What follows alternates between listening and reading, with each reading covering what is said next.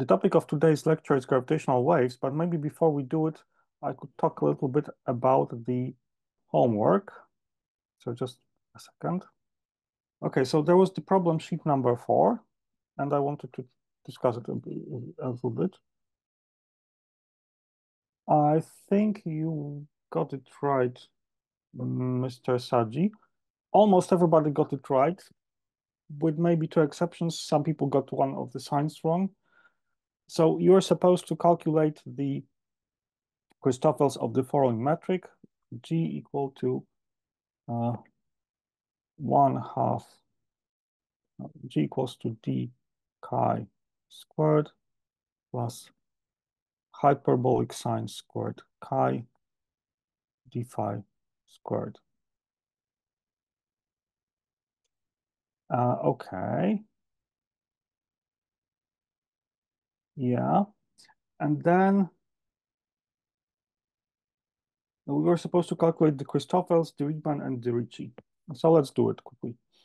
My favorite method of calculating the Christoffels is to use the Lagrangian and derive the equations of motion of or the equations for geodesic. So I write the Lagrangian, which is basically the application of the metric here. Phi dot squared. And the Euler-Lagrange equations. So the order of the coordinates is chi phi. This is, let's say, y1. This is y2. We first calculate the derivatives with respect to the dots of the Lagrangian. That's chi dot. This one over here, d over phi dot. That's sine hyperbolic squared phi dot. We can calculate the derivative with respect to lambda of this thing over here. That's very easy. It's a bit harder with that one. d over d phi dot, that's sine h squared chi phi double dot plus 2 sine h chi cos h chi. Yeah, and the derivative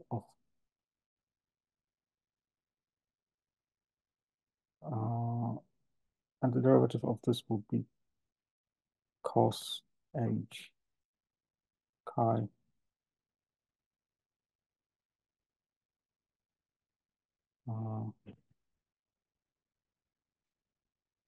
that's the derivative sine would be okay, here we got 2 sine h cos h, and then the derivative of chi dot phi dot.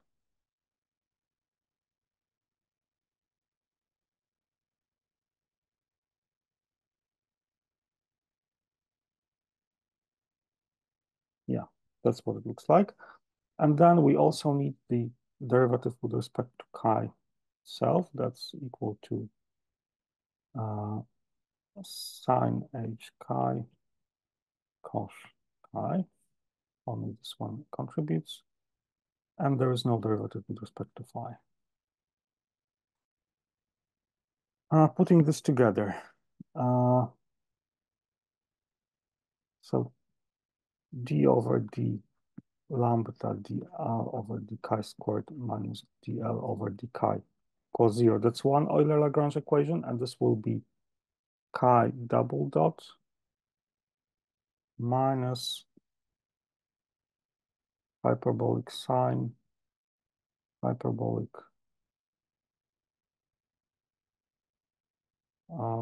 yeah, there's phi dot squared here. I forgot about that. Phi dot squared, that's equal to 0. And then the second Euler-Lagrange equation with respect to phi, that's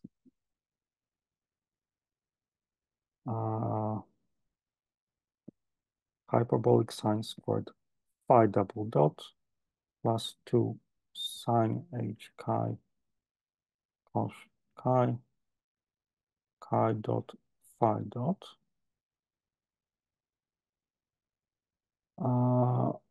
And that's supposed to be equal to 0.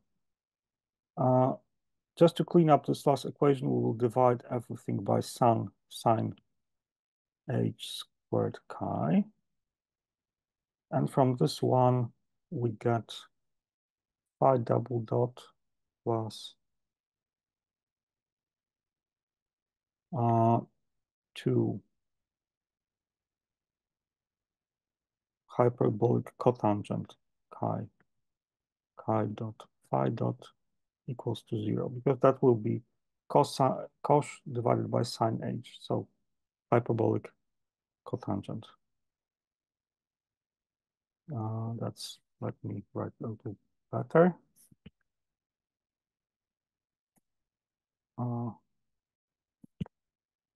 No, I want this one.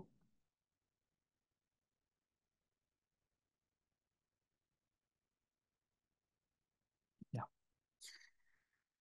Okay, and now it's the question of reading of the Christoffel symbols. The only one that don't vanish is the one corresponding to this thing here. So gamma chi pi phi. That's minus sine h chi times cos chi. That's one of them. And the other one, that's gamma chi phi. And that's half of this thing over here, which is, or half of this thing over here, which is cotan h chi. Yeah. Okay, let's go to the next blackboard.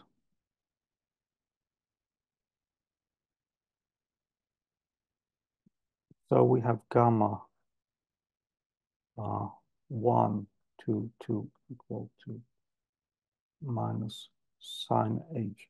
So this is not that much of a difficult problem, also because it mirrors basically the two-sphere we actually did during one of the lectures before. This metric is just like the metrics of the sphere, except that the sign has been substituted with a hyperbolic sign. So all these calculations mirror the calculations we did at that time, although they're not identical. There are sign differences we obtain because of that. Okay, and all other are equal to 0. Yeah, and it's also good to write down the inverse metric, just for the sake of convenience. That's the metric is diagonal, so all you need to do is just to invert this sine h squared over here.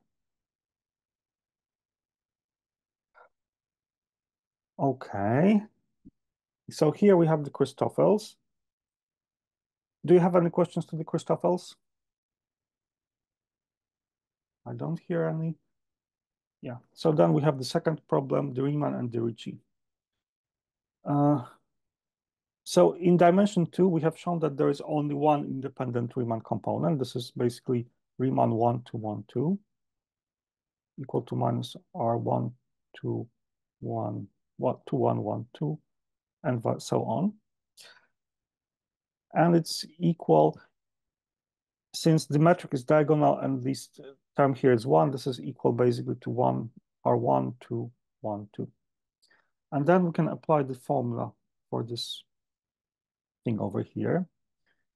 So that's the derivative with respect to the first variable 1 of 1, 2, 2 minus the derivative of 2 gamma 2, 1, 2, 1 plus, and here we have to contract two metrics. That will be gamma 1 A 1, gamma A 2, 2, minus gamma 1 A 2, gamma A 2, 1. Yes. Here the summation is with respect to A equal 1 and 2. Yeah, so obviously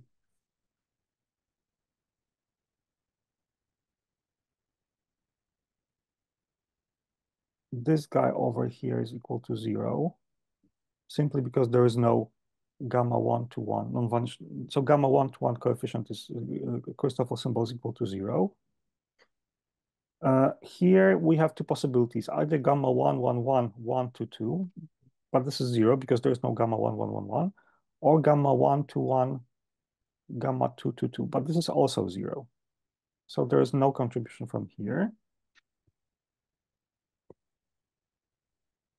And then here you could have gamma 1, 1 to gamma 1 to 1, but that doesn't contribute because you would have to have gamma 1, 1, 2, which is equal to 0, or gamma 1 to 2, gamma 2 to 1. And this one actually does contribute. So out of that, all we get is minus gamma 1 to 2 multiplied by gamma 2 to 1 equals simply to this one over here.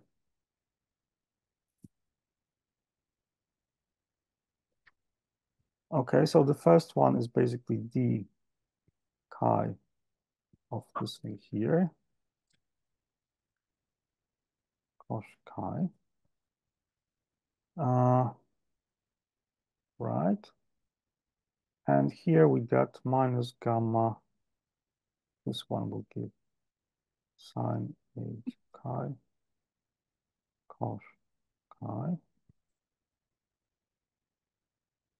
multiplied by this cotan.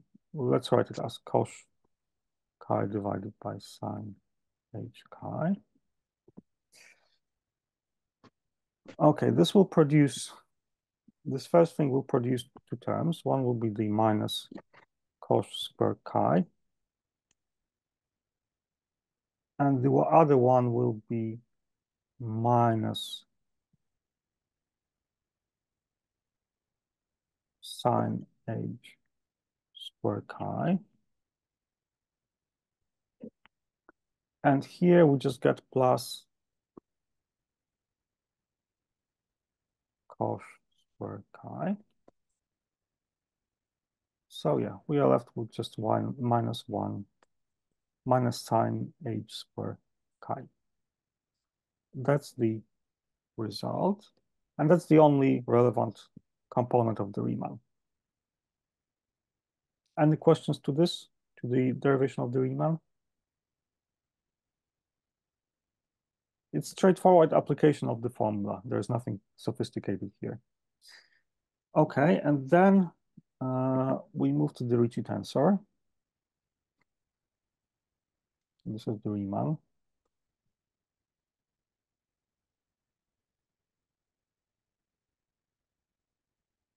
And this is the Ricci. Yeah, so we have in principle three components, R11, which is R1, 1, 1, 1, plus R2, 1, 2, 1, which is, in other words, this is obviously 0 because there's a repetition of this pair of indices. So this is R2, 1, 2, 1, G, 2, 2. And that's basically the same thing as R1, 2, 1, 2. So that's minus hyperbolic sine squared chi. And we multiply it by the inverse metric. That's sine h to minus 2 squared. So this is minus 1. R21, that's the second one. That's basically R1, 2, 1, 1 plus R2, 2, 2, 1. So we are summing over the first and the third index. But here we have the repetition of the 1, 1 index. So this is 0. And here we basically need to lower this index over here, but that's just multiplying by a coefficient, and we get a repetition of in the first two indices. So this is 0 anyway. We are left with R22, which is R1, 2, 1, 2 plus R2, 2, 2, 2. Again, let me stress that this is 0. So that's 0, obviously, that's 0, that's 0, and that's 0.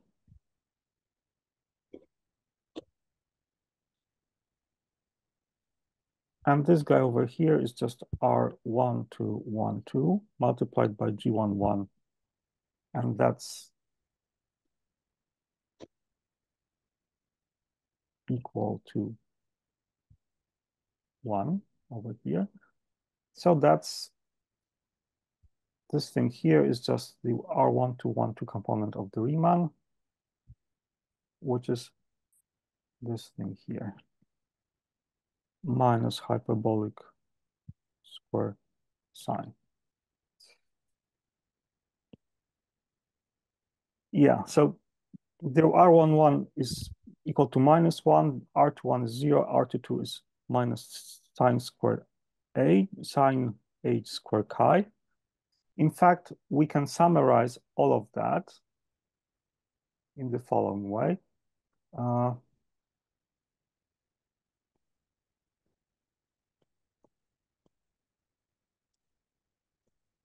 RAB is equal to basically minus the metric GAB.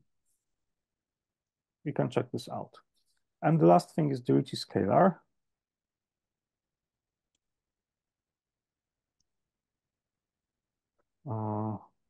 That's RAB GAB, which is, we could do it component by component, but if you use this thing here, this is basically GAB times GAB. And that's the trace of the metric, which is -2.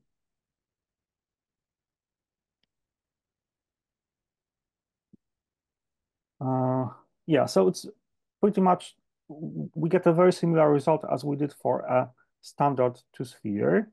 Let's have a look at the solution over here.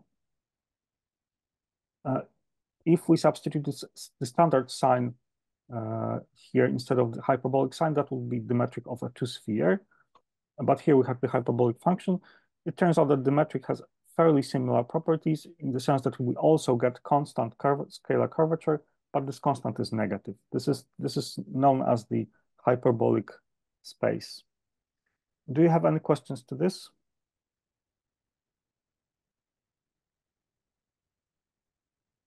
Okay. If not, then we can go on with the lecture. Okay, let me share the screen. The topic of today's lecture is gravitational waves.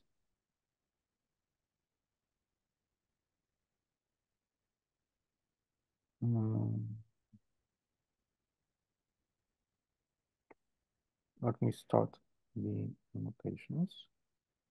Okay, you should be able to see the pointer. So let me please recall that gravitational wave astronomy is a very recently it's an emerging field of astronomy which started emerging quite recently. Gravitational waves are small distortions of space-time propagating with the speed of light through the space-time. They were predicted first by general relativity, and unlike all other predictions we were discussing so far, they have no simple Newtonian analog. They're strictly a GR thing. They tend to be very difficult to observe, and it took a long time for the astronomers and physicists to learn. Excuse me, could you please mute the microphone? Somebody has the mic on. I may check who that might be. Oh, thank you.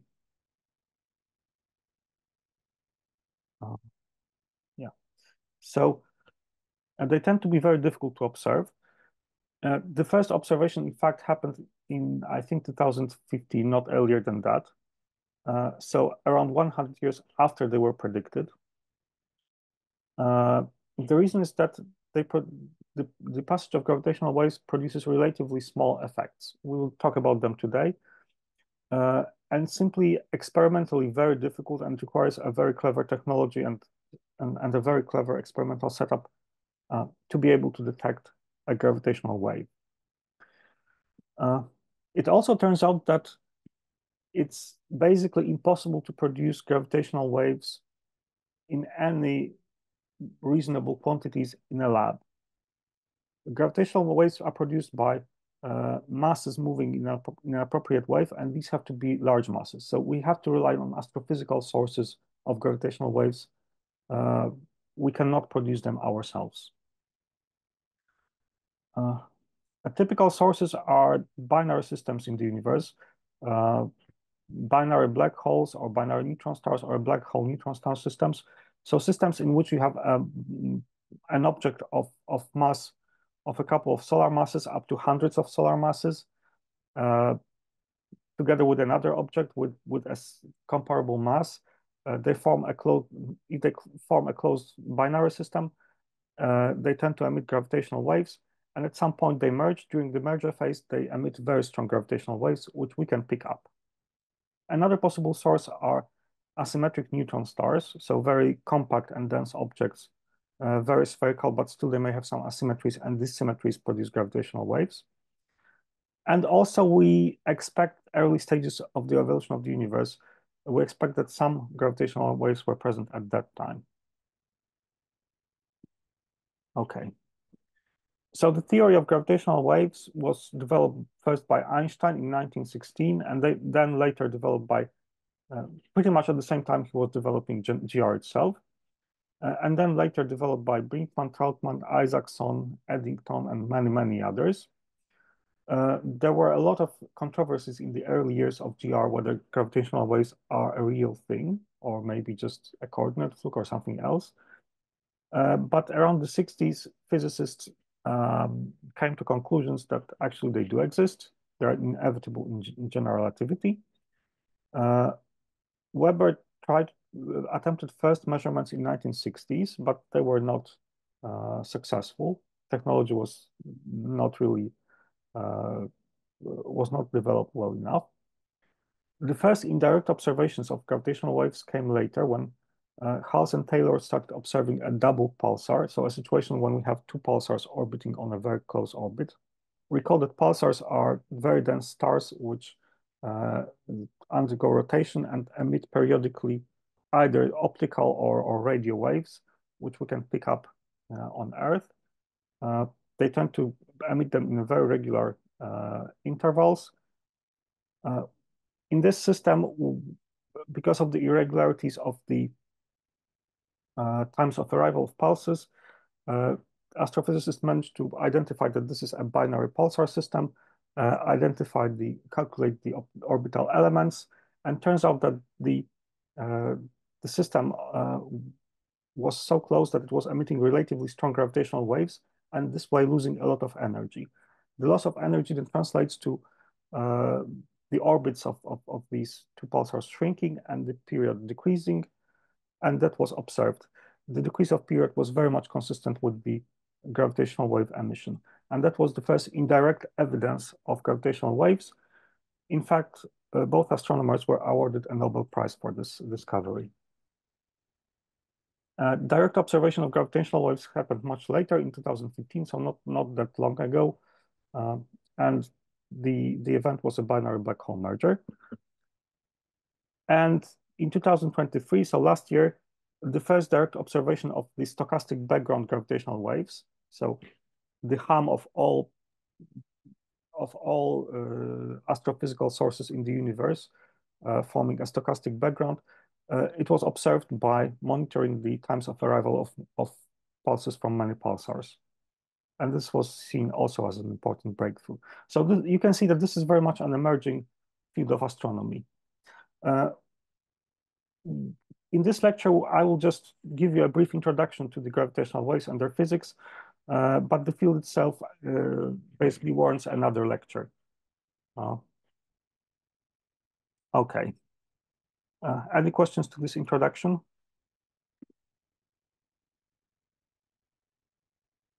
Okay, I don't hear any. So we will now, I will now share my screen and we'll do a Blackboard lecture about the gravitational waves.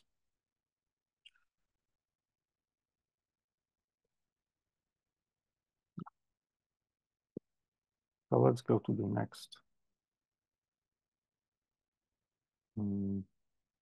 Blackboard.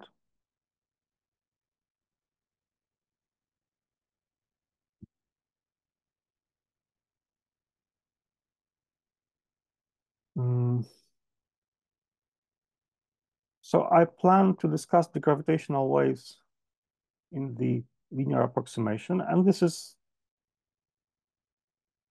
makes sense because gravitational waves mostly propagate in more or less flat space-time. So recall that in this case, the trace reverse of the perturbation tensor satisfies the following equation. This is equal to minus 16 pg t mu nu, which we set to 0. So this is 0. The box operator, recall, is just eta mu nu d mu d nu, which we can write as minus d0 squared plus d1 squared plus d2 squared plus d3 squared. Or if we reintroduce the speed of light explicitly, this is what it looks like. It's the same box operator or wave operator you know from electromagnetic theory. Nothing new here. And already at that level, we can make a physical prediction. Note that what appears here in d over dt is the speed of light.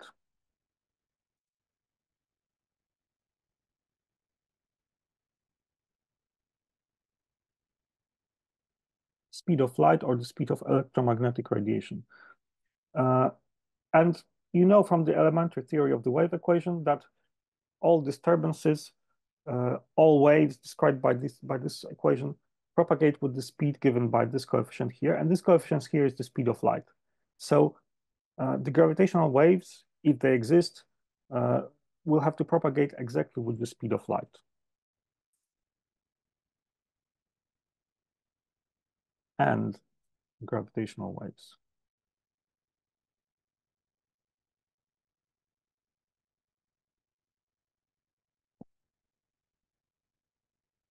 Okay. So now let's try to describe a plane wave.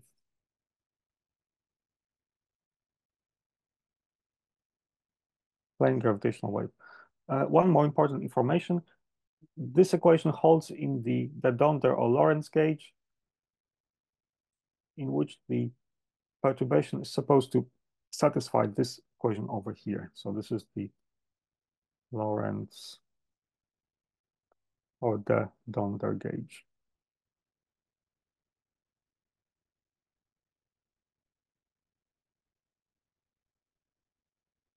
Okay. The reason why we will first deal with a plane wave is that plane waves, as we know from the Fourier analysis, they are first relatively simple to describe. So there's just wave propagating in one direction, but they can also serve as building blocks of all other solutions. We can write down any other solution as a superposition of plane waves, and the wave equation here is linear. We can always use the superposition principle. So we are not losing much of generality this way. So let's assume that h mu nu has the form of some complex matrix, possibly d mu nu times ei k alpha x alpha. This is complex, but in practice, we just take the real part of that as our physical h mu nu. It's just complexification in order to make the wave equation a bit algebraically simpler.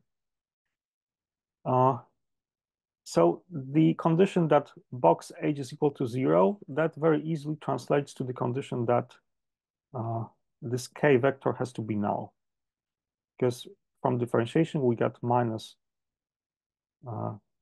k sigma.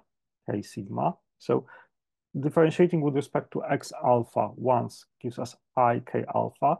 Then we differentiate once again. This gives some k beta. And in the box operator, these two things are contracted with the eta metric, the flat metric. Recall that we use eta alpha beta for raising the flat metric for raising lowering indices in this setup. Not the physical one, but this unphysical flat one. So box times h mu is this thing here times b mu nu times e I k x. And this is supposed to be 0 at every point. So it follows that k has to be a null vector. Again, it shows that the wave vector is null, so the disturbances propagate with the speed of light.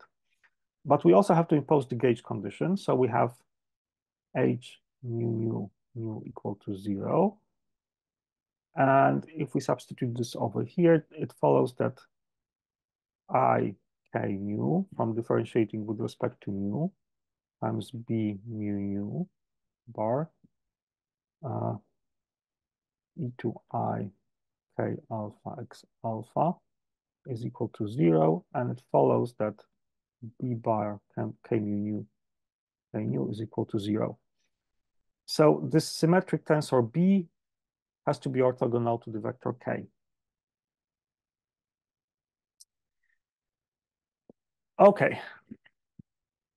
Still, it is possible to satisfy both of these equations. So it's possible to have a plane wave.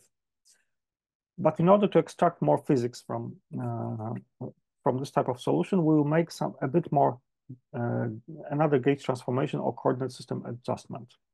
We'll introduce something called the transverse traceless gauge.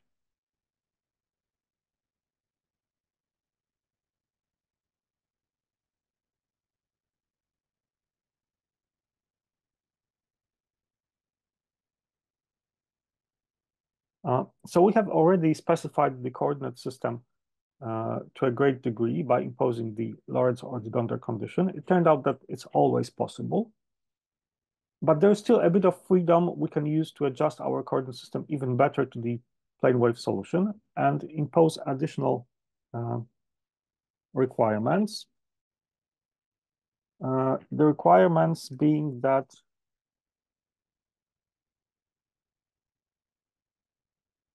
the trace of this trace reverse of h is equal to 0, and that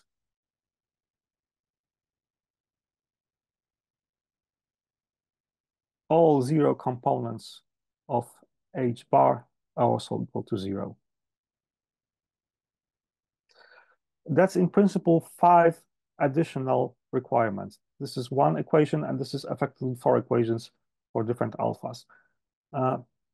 We still have a little bit of residual gauge freedom. Let's see if we can impose that condition. And I can already tell you that yes, we can, although it's not that obvious from the very beginning. So recall that we can always make that given a vector field psi alpha, we can perform a gauge transformation in which the trace reverse of h transforms like psi mu nu minus psi mu nu plus psi sigma sigma eta mu nu.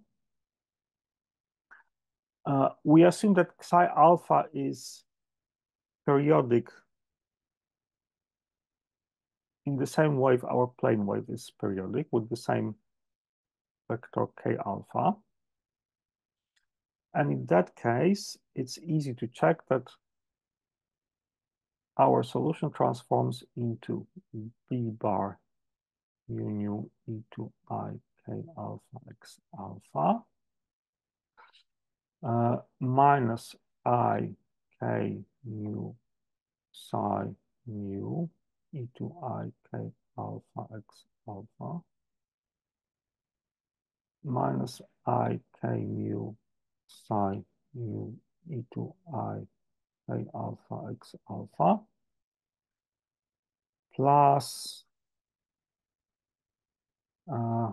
with differentiation with respect to x, that this gives a prefactor of I k sigma, and then this is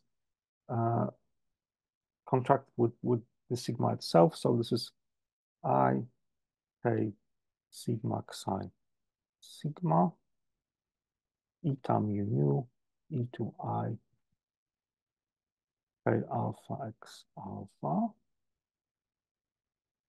which is equal to I k alpha x alpha b minus I k mu psi mu minus I k mu psi mu plus I k sigma psi sigma eta mu.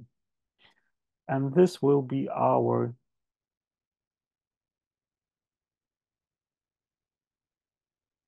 mu b.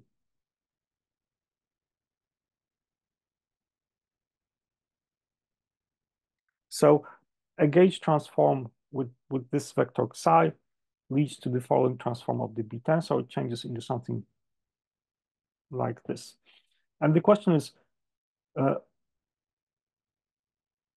can we still impose this gauge condition? In order to, we want to do two things: keep the Lorentz gauge to impose h mu equal to 0, h mu 0 equals to 0. Can we find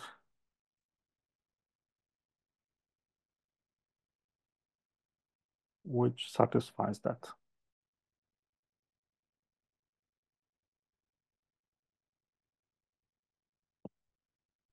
Okay, so let's begin with the Lorentz gauge.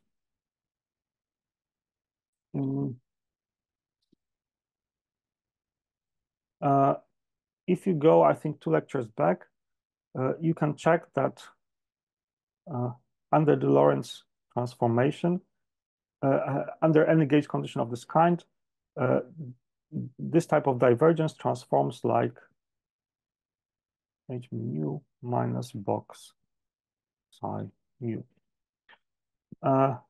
But for psi in this form, with this thing being constant, and with this type of wave part over here, it automatically follows that box times psi alpha is equal to 0. So the divergence of h bar does not change. If it was initially 0, because we imposed the Lorentz condition, after this gauge condition, it remains 0. So Lorentz condition is preserved.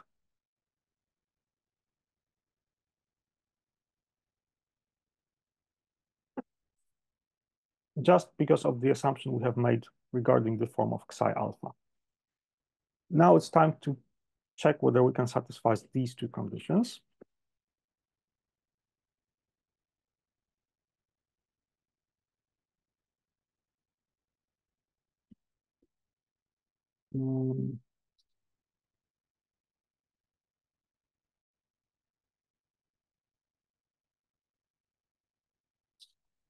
Yeah.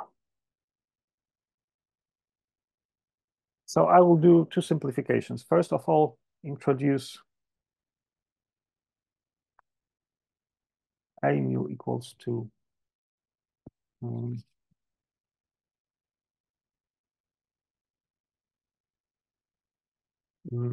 minus I psi mu. It somehow simplifies the transformation law for B. Now we have B bar mu nu plus K mu A mu plus K mu A mu minus eta mu nu K sigma A sigma. We have just absorbed this minus I into the definition of the vector. And also assume that the propagation happens along the z-axis. We can always rotate the coordinate system to make it happen. So we assume that chi mu has the form of omega 0, 0, omega. The propagation is along the third axis, and the lowercase k mu lowered by the eta matrix is, the eta metric is minus the omega 0, 0, omega. That simplifies things a little bit.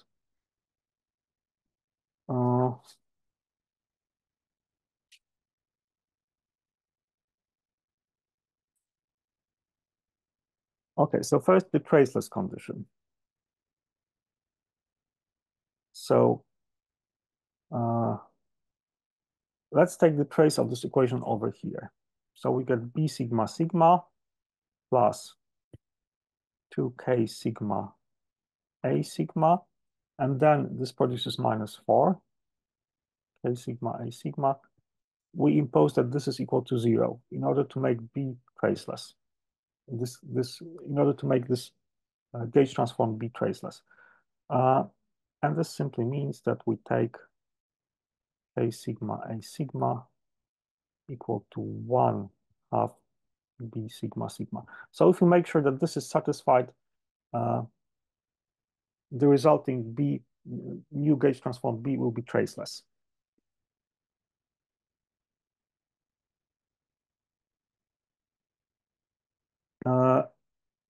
That's the traceless condition.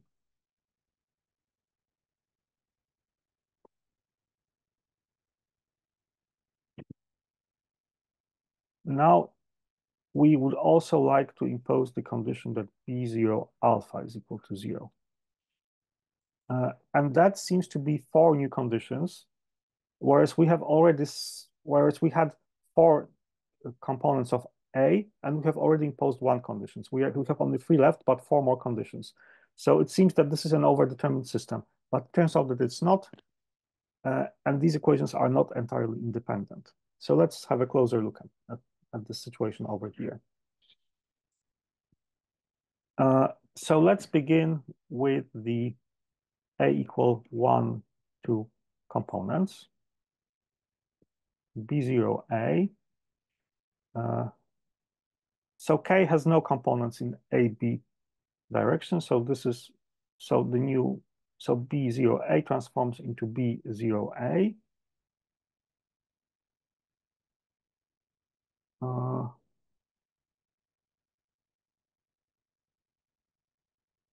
Plus, okay, we can have a contribution if we take the K0 and AA components.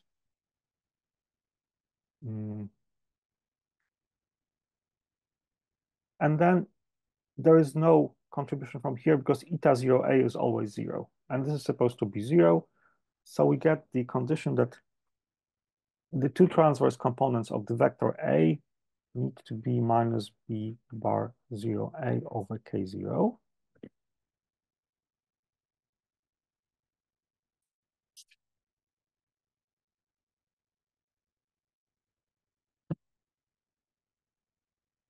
And then we have the B00 component.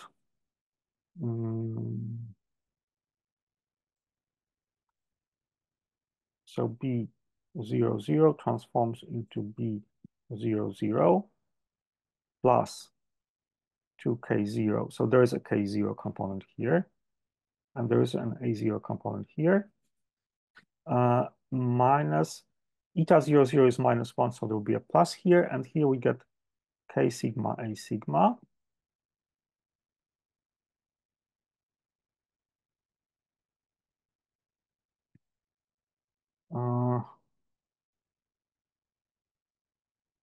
We can write it in the following way. K lower 0 is minus omega. So this is minus 2 omega A0 plus, and now we take the product here. This is omega minus A0 plus A3. Right.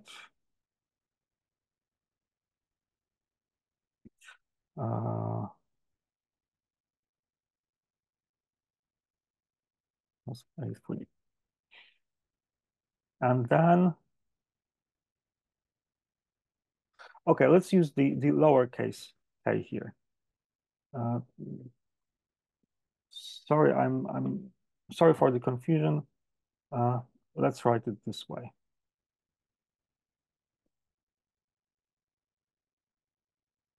Uh,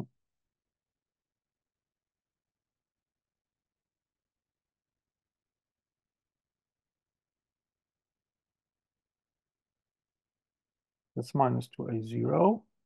And here we get plus A0, A3. I want to remain consistent with my notes, meaning that I calculate the lower index components of the vector A.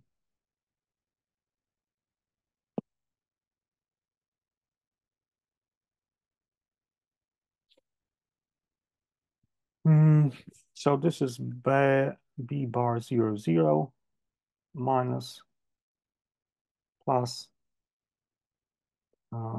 omega, and this term cancels out with this one, and we got minus A0 plus A3.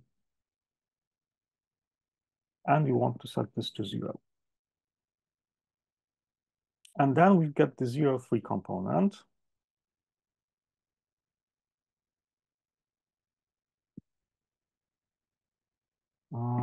That's B0, 3 plus K0, A3 plus K3, A0. And there is no 0, 3 component from here. So this is B0, 3 plus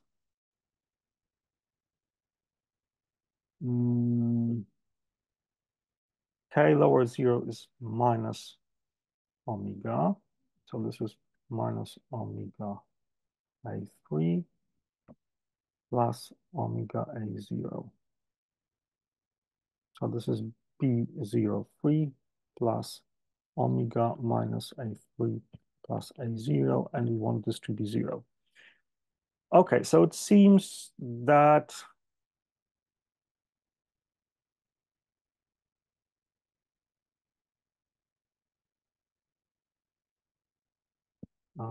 yeah.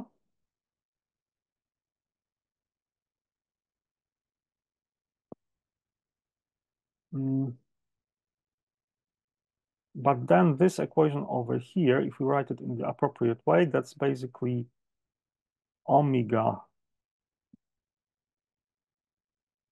A 0 plus A3, that's going to be half of the trace of B. So it seems that we have 3 different conditions for A0 and A3, and we cannot satisfy them simultaneously. But in fact, we can. We are almost there. Because we have to remember that B bar 0 alpha times K alpha, this is 0. We have assumed this because this follows from the Lorentz gauge condition.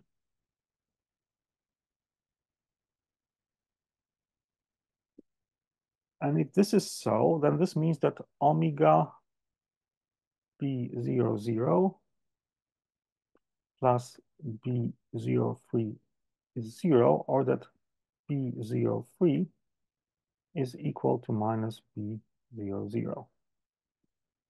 Oh, so let's go back to the previous equations.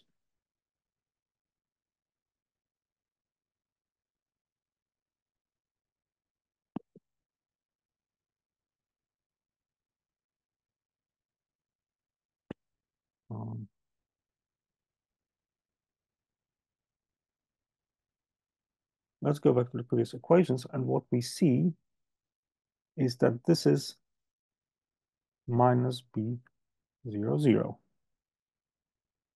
But if that is the case, then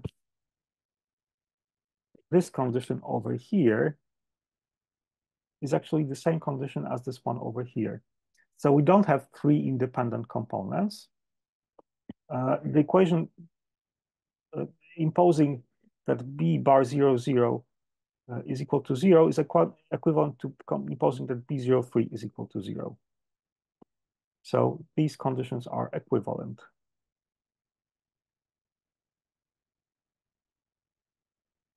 Good. That means that we have only two equations to satisfy. Let's write them down on the next page.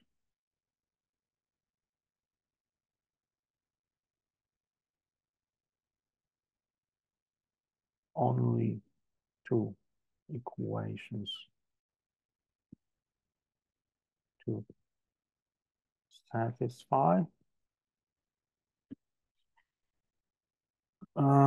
These equations being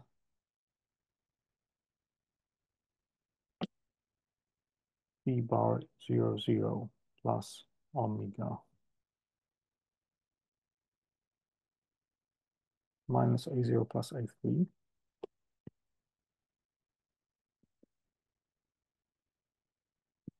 And the trace equation omega A0 plus A3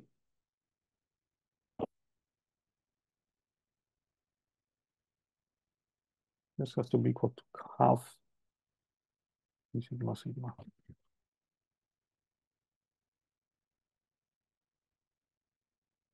Okay, and it's possible to solve it. You can do it yourselves. Yeah,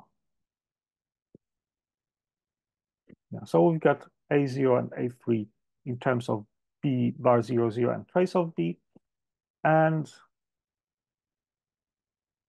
we have the transverse components AA. There's the equation for the transverse components over here. And then there are equations for A0 and A3 over here. So to sum up, it's possible to find xi of this form over here, which keeps the Lorentz gauge, so the h bar mu nu nu after the gauge transform is still 0. And yet we managed to impose additional condition that h bar mu mu, this trace is equal to 0, and all 0 components of h bar are also equal to 0. And this is called the transverse traceless gauge and helps enormously with understanding how the waves operate. So we are now in the Lorentz transverse traceless gauge. The perturbation is, note one funny thing. So H in transverse traceless gauge is very often written with this TT over here. If we know that this is equal to 0, so the trace of TT is equal to 0, then taking the trace reverse makes no difference whatsoever because there is no trace. So this is in fact precisely equal to the standard matrix TT. There is no point of writing this overbar here because it changes nothing if we have imposed this gauge condition. So this is very nice. It means that trace reversed metric perturbation is completely the same as the perturbation itself. Yeah. And we know that this perturbation TT mu is equal to B bar mu e to I k alpha x alpha, with B alpha 0 equal to 0, B bar alpha alpha equal to 0, B bar alpha beta K beta equal to 0, and K being a null vector. So K sigma equals to 0. This is our plane wave solution in the TT gauge and in the Lorentz gauge. Okay, do you have any problems to trace transverse traceless gauge? Any questions? I can take one or two before we make the break. Okay, I don't hear any. In that case, let's do the break right now. Let's meet at 10:09. Yeah, that gives us 10 minutes. Thank you very much and see you in 10 minutes.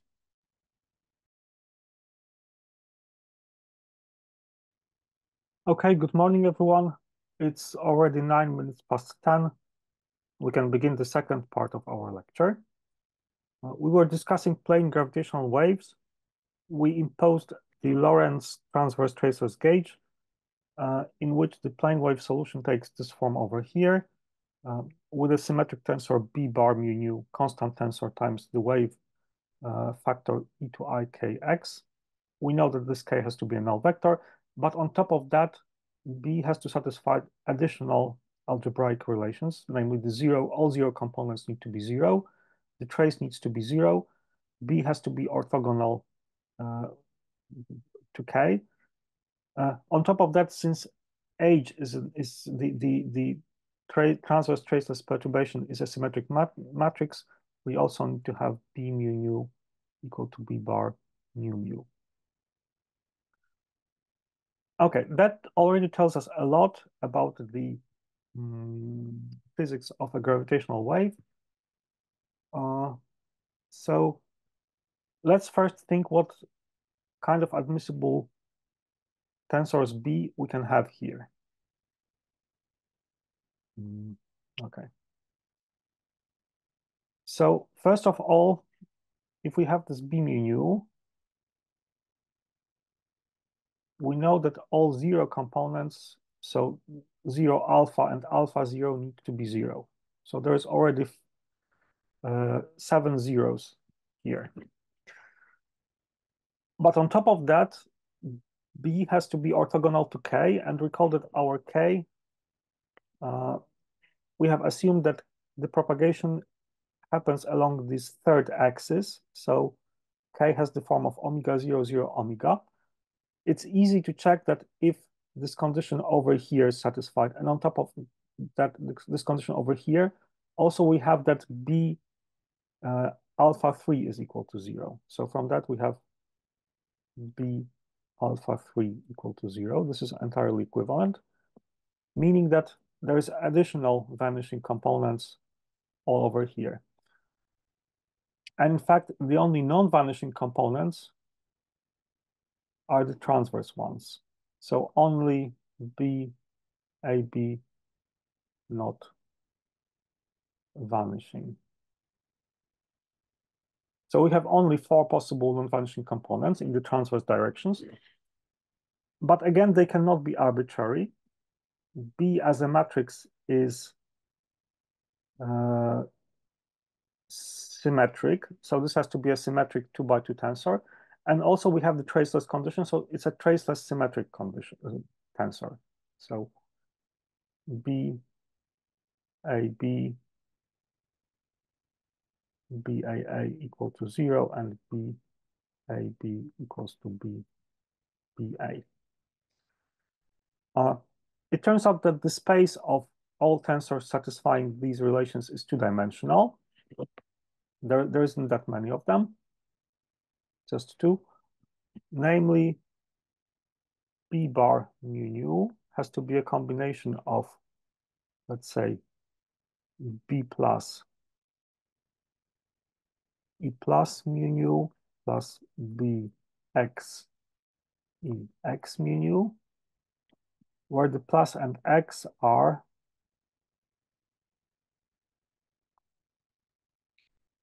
the following tensors.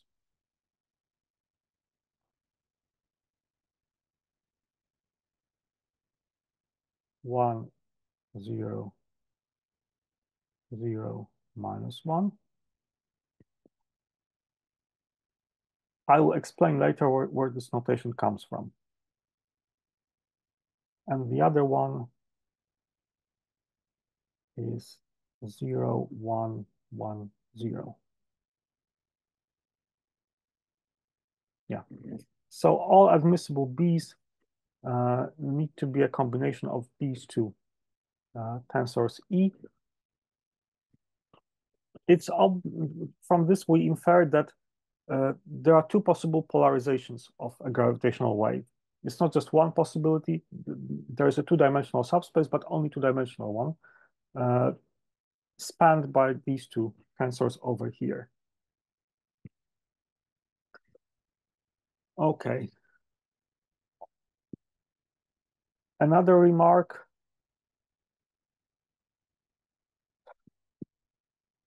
So when you go back to the gauge transform over here, the one we have performed, the one over here, or equivalently the one over here, it turns out that you can write it a little bit differently. So it will be important later. We can introduce the projection operator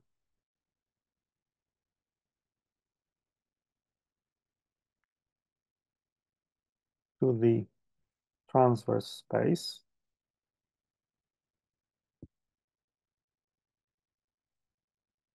That's called P mu nu is equal to delta mu nu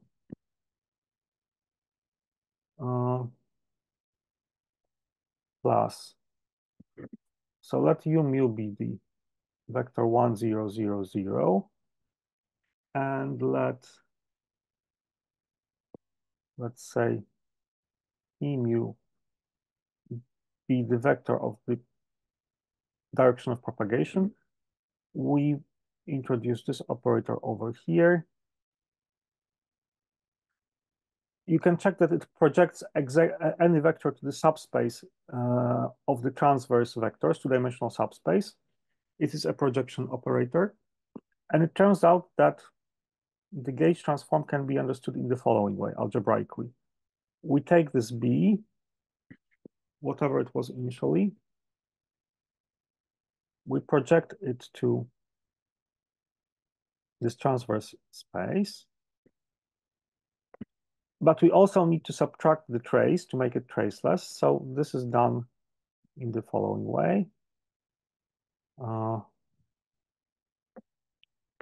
Let's write it this way, kappa lambda P kappa lambda minus P mu nu.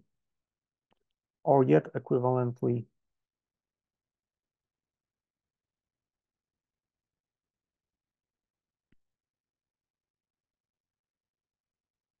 the alpha beta P mu nu.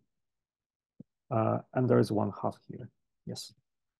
1/2 because we need to subtract half of the trace times P mu nu, which is the metric on this transverse space. It's just a different, more algebraic way to write this transformation from a general B mu nu orthogonal to K to the one which is in transverse traceless gauge. I will not derive that, but this turns out to be true and kind of makes sense. We just project everything to the transverse space, and then we subtract the trace to make the resulting tensor traceless. Okay. Any questions? I can take a question now.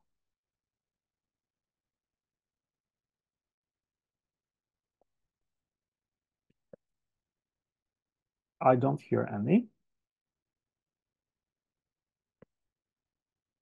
So the next topic is, so already we have shown already that there exist certain types of plane waves, so a kind of periodic perturbations traveling through the space-time with the speed of light in various directions. It turns out that for each direction there is two possibilities to choose from.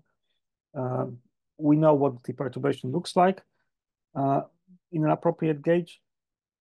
But the next problem is, but how does it affect the space-time geometry? How does it affect the physics?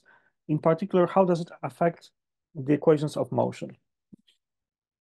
So how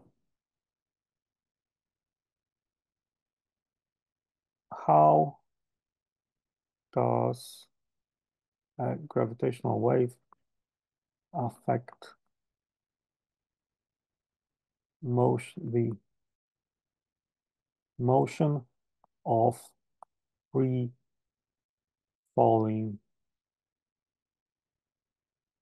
bodies? Okay, so I assume that we have bodies which were initially at rest, so dx mu over d tau. These are massive bodies, which in the unperturbed space-time are at rest. Therefore, velocity is just 1, 0, 0, 0, 0. That's unperturbed.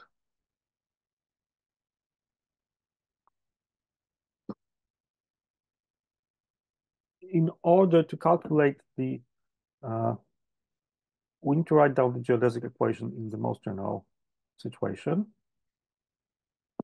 Here we get gamma mu alpha beta dx alpha dx d tau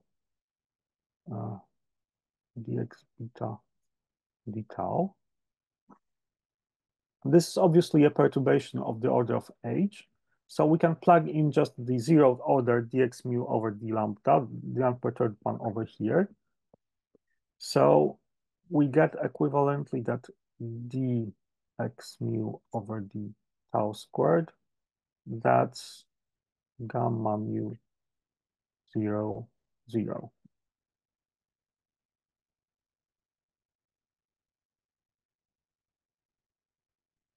Okay, so we need to calculate the Christoffel symbols.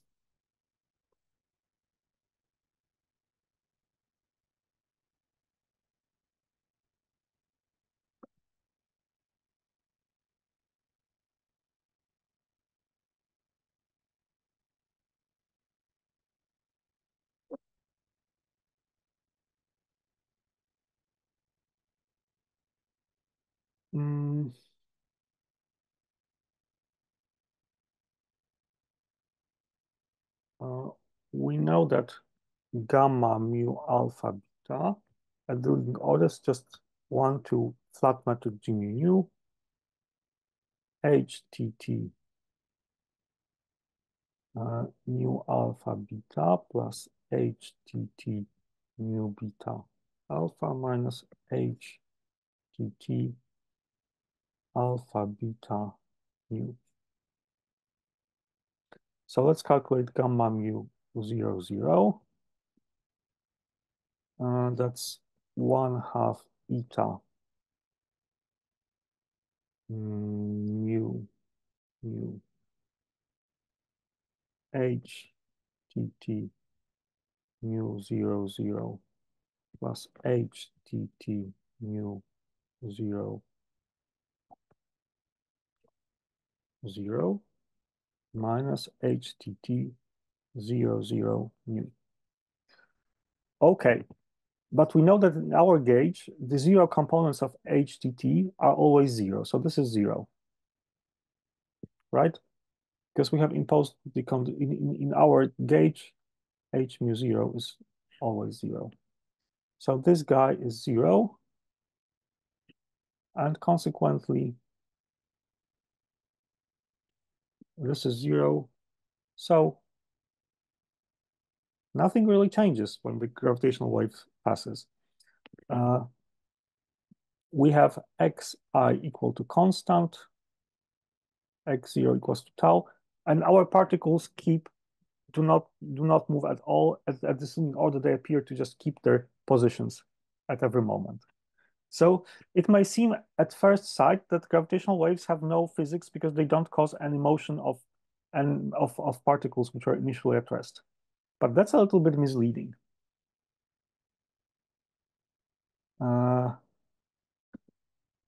So it seems that the plane gravitational wave has no influence on motion of particles, massive particles, at least those which were initially at rest. But, and now let's do the following. Let's calculate the distance between these particles. So, sorry.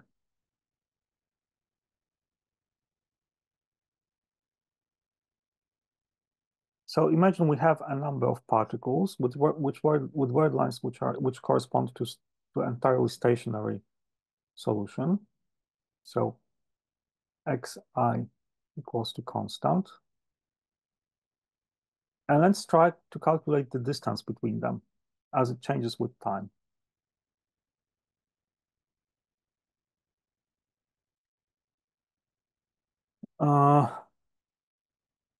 And we calculate the physical distance. The physical distance is simply the integral, let's say, over this will be x and this will be t.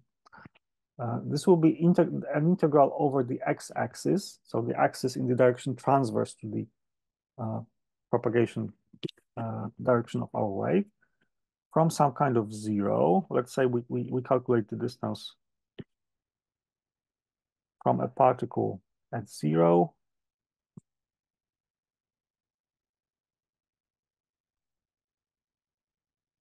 to a particle at x equal to delta x.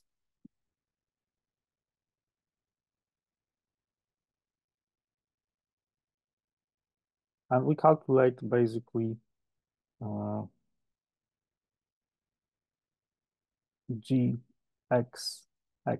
component, the square root of that over dx. That's the physical distance along the x-axis at a fixed time. That's the integral from 0 to delta x square root of eta xx equals to 1 plus h transverse traceless xx over dx.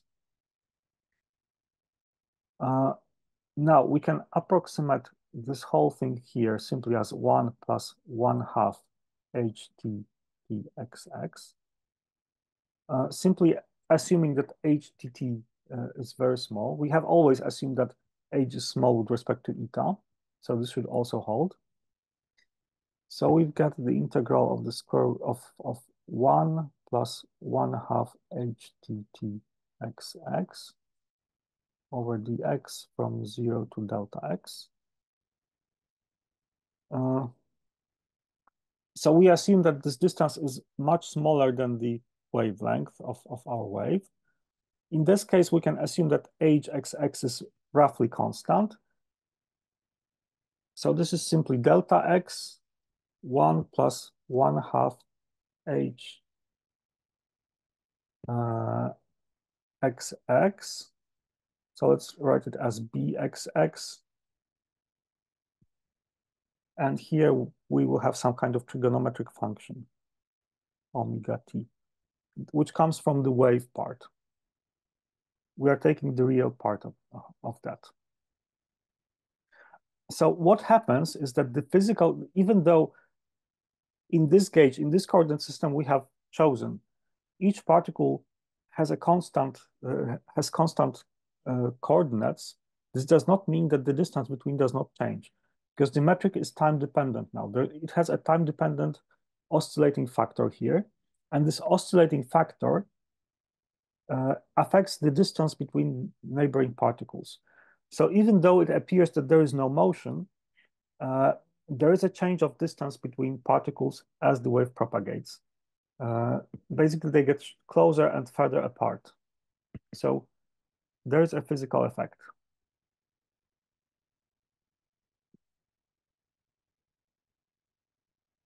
Oscillation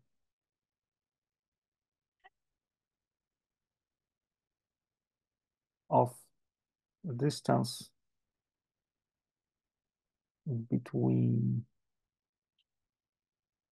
neighboring particles. The fact that they are stationary doesn't change anything. The distance changes, oscillates anyway. Now, this quantity over here, or this one over here, is very often known as the strain.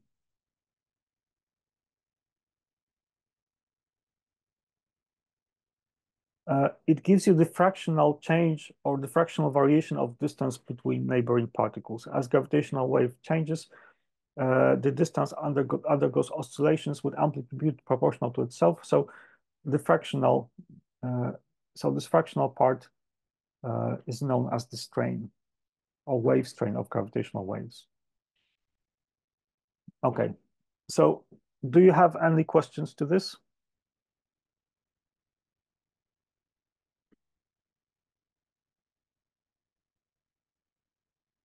Okay, I assume you do not. So let's have a look at the same situation from a different point of view.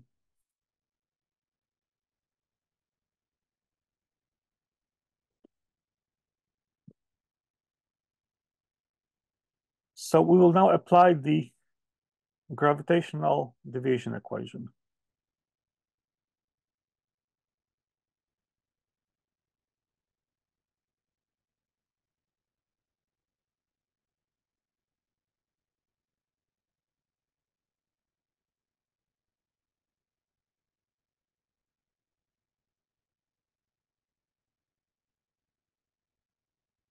So we have a fiducial null particle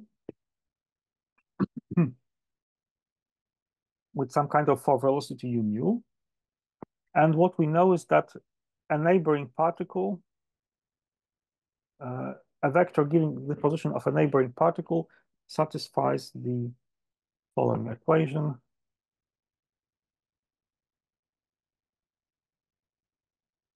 Alpha u beta psi u equals to 0. We assume that this, so we will look at the situation from the point of view of the local inertial frame given by this particle u, by this fiducial particle. So in this case, u mu is just 1, 0, 0, 0. And this is just the standard. All gamma coefficients vanish. So this is just the standard derivative of psi mu over the tau squared. Local inertial frame. So we are looking at the situation in the local inertial frame or local inertial coordinate system.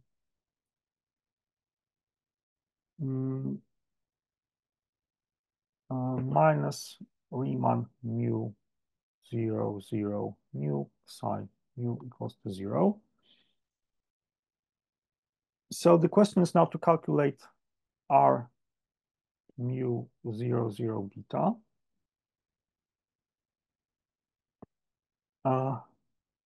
You can check that this is basically h bar mu beta 0, 0 minus h bar mu 0, 0 beta. That's basically the application of the linearized mu beta minus h0 beta, and we're in the TT gauge. Mu 0.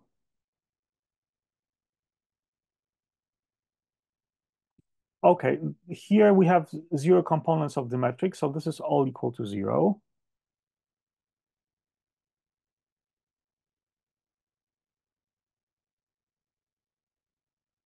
Because h0 mu is 0. So we are left with 1/2 htt mu 0, 0, the second derivative. Sorry, mu beta. Okay.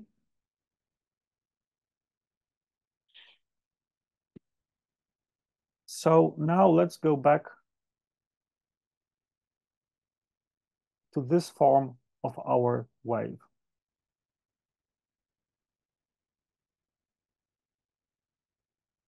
htt mu is equal to b plus e plus mu plus bx e x mu e to I k alpha x alpha.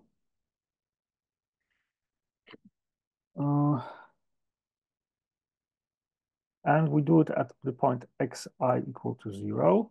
And in that case, you can easily check that this equation over here takes the following form. This is 1/2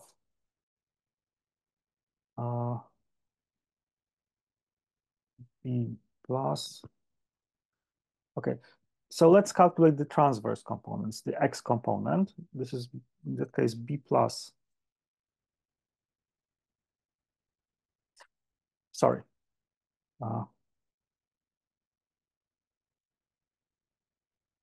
This is the general solution, but we'll first look at the solutions in which we have only one polarization present. So we begin with the plus polarization. How does a plane wave with the plus polarization affect the position of the neighboring particle if we are given some kind of free-falling particle here? And there is a neighboring one over here. We ask what is the effective position here. We are not in the transverse traceless coordinates anymore. We look at this thing at the local inertial frame of this fiducial particle over here. And we take the plus polarization wave. In that case, the geodesic deviation equation takes the form of d squared x over d tau squared. That's 1/2 b plus. You can check it yourself. Psi plus minus 1 over omega squared e to I omega t. And d squared psi y over d tau squared is equal to 1/2 b plus psi y minus 1 over omega e to I omega t.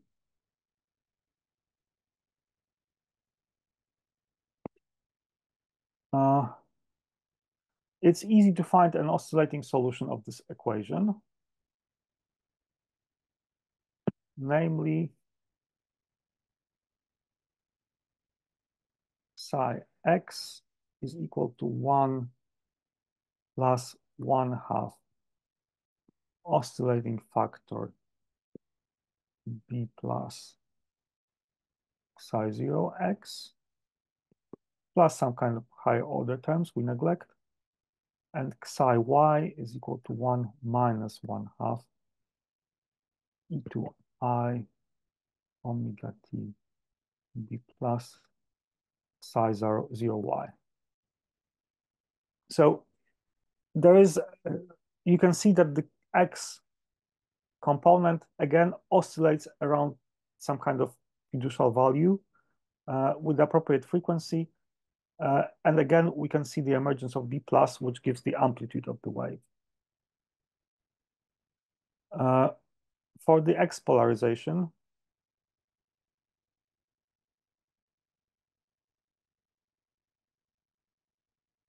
there is no real equation for 0 and 3. They are unaffected, but again, the XY equations look the following.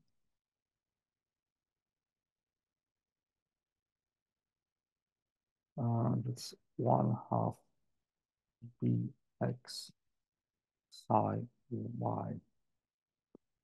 And we can write it as d over d tau squared e to I omega t. And here we have 1/2 bx psi y d over d tau squared e to I omega t. And again, we have oscillating solution. That's psi 0 dot x plus 1/2 bx psi 0 y e I omega t. And psi y is psi 0 x plus 1/2 bx psi 0 x e to I omega t.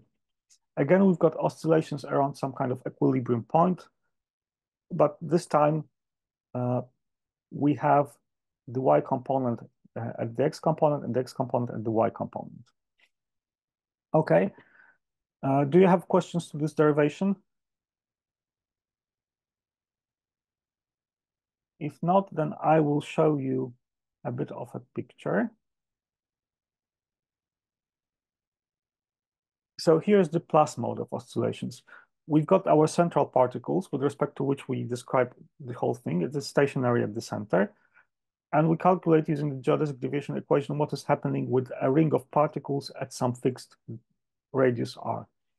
And what you can see is that it's being squeezed and then stretched basically in the with the ellipse having the major and minor axis x and y. This is basically one oscillation period corresponding to the wave propagation. So it begins from a circular one, then there's a bit of squeezing, a further squeezing, then this relaxes, then there is stretching and squeezing in the opposite direction and relaxes. And this way, our ring of particles will oscillate. This way, you can understand why it is known as the plus mode. In the plus mode, the directions of oscillations, the axis of the ellipse, which results, form a plus. And then in the X mode, it looks pretty much the same, except that the axis of our ellipse are tilted in 45 degrees with respect to the previous one. So the X mode of polarization of a gravitational wave causes the same type of stretching and squeezing of our ring of particles, but in directions which are at 45 degrees to our major axis X and Y. Do you have any questions? Okay, probably none. So let's go back to our derivations. Okay, that will be number 13. Now, what happens if we look at a bit of a different situation? So again, we have a fiducial particle with some kind of mass. We've got another neighboring particle also with the same mass. But we assume that there is a string connecting them.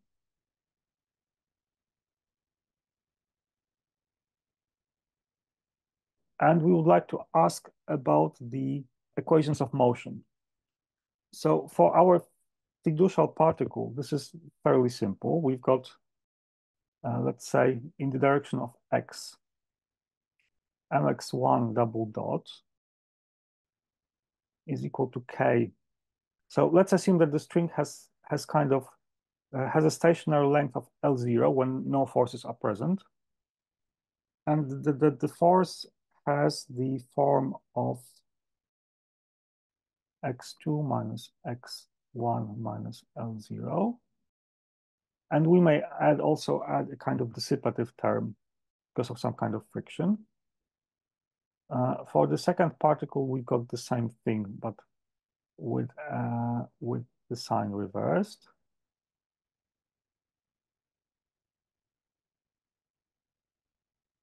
But in the presence of a gravitational wave, we will have this x rx00x term present from the geodesic deviation equation.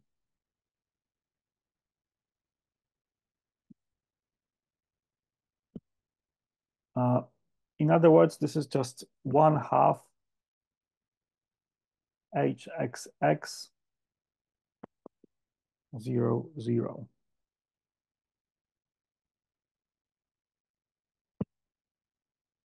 Times L0. So hxx is a perturbation. So we can use the unperturbed value for x2, which is L0 over here. And now, if we subtract these two equations and define delta L being x2 minus x1 minus L0, that's the variation of the length of the string. It's fairly easy to derive the equation for this quantity. It's m double L dot equal to minus 2k delta L minus nu delta L dot. That's basically the equation for the motion of the string, but we will have a driving term because of the presence of the gravitational wave. So if we have a gravitational wave, somehow propagating in this area, it will introduce a new driving term to our oscillator. So we have a harmonic oscillator, possibly a damped one, if we introduce this damping term as well. But there is a driving force. Oh, sorry, I forgot L0 here. There is a driving force given by an appropriate component of the perturbation term, of the metric perturbation tensor. What is important here is that even if we initially have this whole setup, this oscillator is at rest, so delta L is equal to 0, and we have a train of waves of some kind of finite duration, which passes here for some time and leaves, this driving term will in general generate some motion here and deposit a little bit of energy in this system. Why does it matter? Well, it matters because it shows us that the gravitational waves carry some kind of energy. When passing near an oscillator like that, they will cause the motion of these two masses with respect to each other and deposit a little bit of energy into the system. The exact energy will depend on the matching between the frequency of the oscillator and the frequency of the wavelength. If they match very well, there will be resonance and quite a lot of energy will be deposited. If not, relatively little. But still, the conclusion stands. A passing plane gravitational waves is able to deposit energy in systems like that. It means that it carries a little bit of energy. Is this argument clear?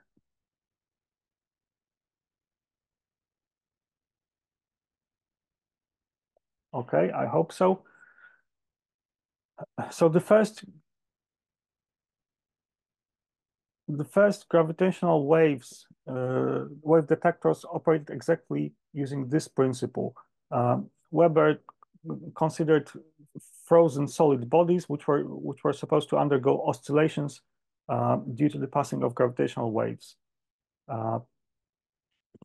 It turns out that this setup is not sensitive enough for detecting gravitational waves, but still the physical principle is kind of understandable. If we have an elastic body which is able to oscillate, then in the presence of this driving term, it will begin to oscillate even if it is initially at rest.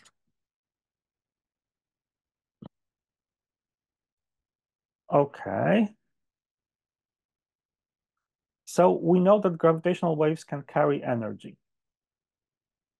Another question is, how much energy do they carry? And this will be the topic of my next, this will be the next topic we will discuss.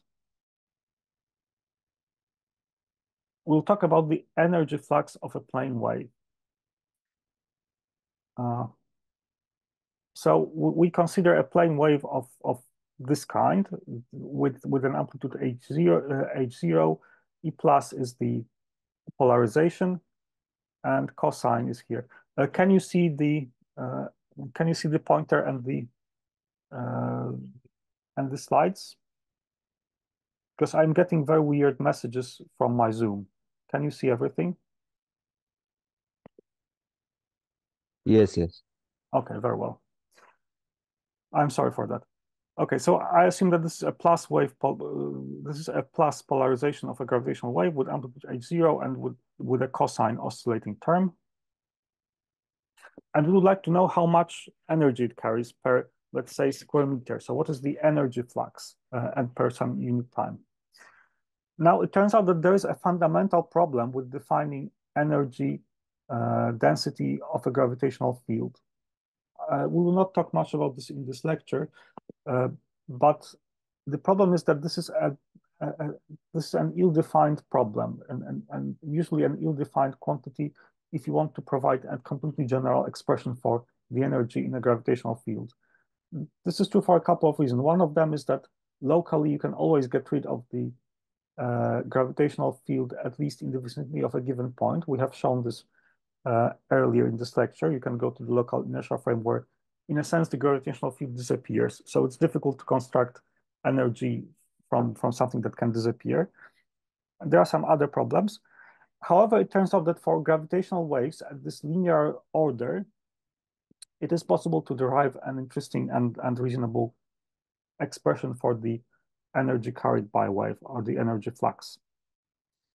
So at the perturbative level, there's the formula for F, given in terms of the H0, which is a dimensionless quantity. The strain, I didn't mention that, but strain is a dimensionless quantity. It gives the fractional change of length of objects when the gravitational wave passes. And it's of the order of 10 to minus 20, 10 to minus something, a very small quantity. There is omega squared, the circular frequency, divided by 32 pi g. Now, if you read a little bit more about gravitational waves or any gravitational waves publication, you will notice that gravitational wave astronomers and physicists prefer to use the standard frequency rather than the circular frequency like people doing electromagnetism do. So things are usually expressed in terms of frequency F. These two are simply related by rescaling by 2 pi. So omega is 2 pi F. And if you get rid of this 2 pi, this is the formula you get. How do you derive this formula? So I will not show the exact derivation. There's a very nice derivation in Schutz's a first course in relativity in chapter 9.4. And it's based exactly on the interaction of gravitational wave with harmonic oscillators, the way I discussed before. Oh, there's something in the chat. Oh, yes, you can, sorry. Basically, we imagine that the gravitational wave passes through a wall made of this type of harmonic oscillators. These oscillators get excited. They start to oscillate themselves with the same frequency. This way, they create their own gravitational wave, which interacts with the incident wave, somehow reduces the amplitude of the wave. And now we have a balance between the reduction of the amplitude and the energy deposited in the oscillators. It's a differential one, but we can integrate that. And from this type of considerations, you can really derive the equation for the flux of a plane wave. This is a very nice, rather tricky method of deriving the flux equation, but it works.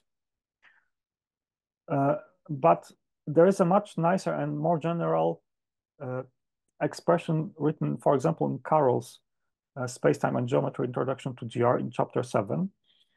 I will show you in a very rough outline how this is performed, because I think it's very important from conceptual level to see how the derivation of this flux formula happens.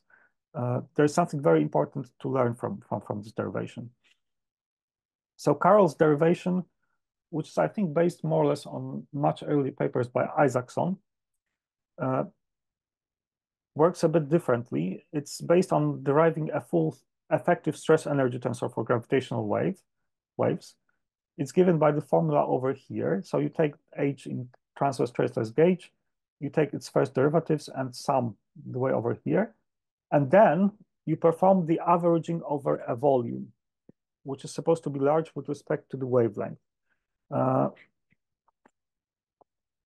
This way it's not quite a local quantity, it's a almost local quantity, except that you have to average it over a number of wavelengths. How do we derive this type of stress energy tensor? Well, let's begin by writing the vacuum Einstein equations, but up to the second order. So far we were dealing with the first order. So G was supposed to be equal to eta plus the first order perturbation. But imagine we are also interested in the second order perturbation, which reacts to the first order one. So G is eta plus H plus H1 plus H2. H2 is the higher order of H. In this case, the Ricci tensor is the linearized Ricci R1, the one we have already derived a couple of lectures ago. But we'll also have to take into account the quadratic terms in expansion of the Ricci. We haven't derived them. They're quite complicated. I don't think it makes much sense to derive them here. Basically, it's a quadratic expression in the perturbative metric involving all quadratic terms. And now we impose the vacuum Einstein equations, which is basically Ricci equal to 0. So at the leading order, we of course have the linearized Ricci times h equal to 0, which gives us the wave equation, which then to which we impose the appropriate gauge condition and then derive the algebraic form of the plane wave as we did today. But at the second order, we get the following equation. The first order linearized Einstein equations or the linearized Ricci acting on the second order perturbations plus the quadratic Ricci R2 acting on H1, this is supposed to be equal to 0. Okay, that's just perturbation theory. Now let's imagine we are interested in this H2. We rewrite the second equation for H2 in the following way. We've got the linearized Ricci minus 1/2 eta trace of linearized Ricci equal to 8 pi something. Well, this something is given by basically the second order, the quadratic Ricci acting on H1. That's just rewriting the first equation, but rewriting in a very suggestive way. Look, what you see on the left-hand side is basically the linearized Einstein tensor. So the linearized Einstein tensor acting on H2, the second order perturbation, is not 0 anymore. H2 does not feel the vacuum spacetime. Instead, it feels some kind of contribution from the first order perturbation. And this is a big lesson. It tells you that gravity gravitates. Even though our metric is a vacuum one, there is no true stress energy tensor there. The second order term in the metric, which corrects the first order one, somehow feels the gravity of the first order one. So the gravity itself gravitates. A gravitational wave, the higher order terms in the metric feel the gravity of a gravitational wave present at the linear order. And this is exactly given by the equation here. The Einstein acting on H2 alpha beta is equal to 8 pi times local stress energy tensor given by this expression over here. Okay, so it seems that this local T mu is a nice expression because it's local, given in terms of the perturbation due to the gravitational wave. It's also conserved, you can check that. Unfortunately, it's strongly gauge dependent. So depending on the gauge you choose, you will get completely different energy content of your gravitational wave, and that's pretty bad. But we can perform exactly this averaging of this quantity over many wavelengths. We fix a volume much larger than the wavelengths for dimension 1, and we perform the averaging of this tensor over this volume. It turns out that this procedure allows us to, first of all, simplify the expression very much. The original expression is, in fact, very ugly in terms of H2. But on top of that, it also makes the expression gauge independent. However, it makes it also somewhat non-local.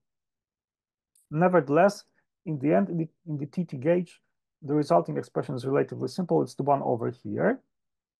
This is basically the stress energy tensor this second order metric feels when there is a gravitational wave passing. So we can treat it as some kind of